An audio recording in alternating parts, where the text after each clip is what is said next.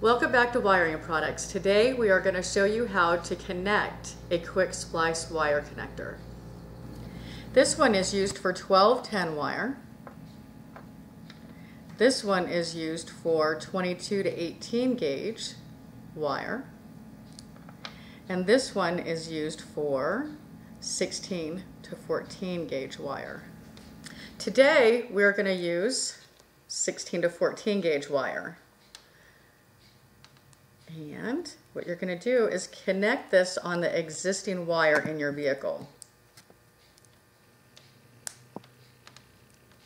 That's the wire that's not going to move in your vehicle.